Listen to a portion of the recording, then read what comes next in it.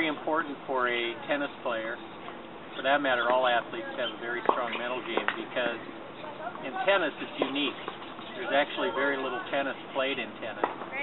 A match that takes approximately 2 hours in time has really only a small portion of that, about 20 to 30% of it is where you're hitting the ball.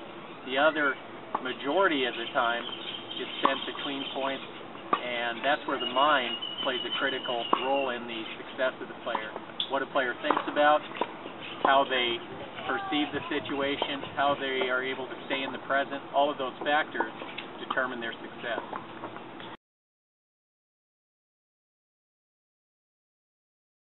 The best approach to developing mental toughness is first to get players to understand the value of it.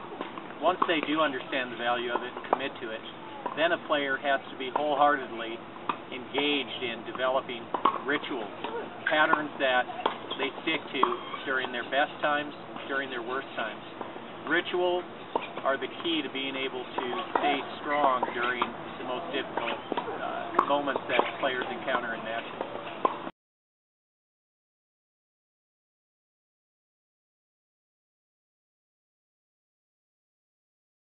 I have read Rafa. It's a great book, and it's a testimony to the fact that rituals can help transform a player into becoming a warrior.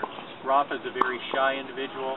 He is very introverted, but he has a specific set of rituals that he has prior to matches and during matches that in essence armor him with the mindset that he needs to become a competitive warrior.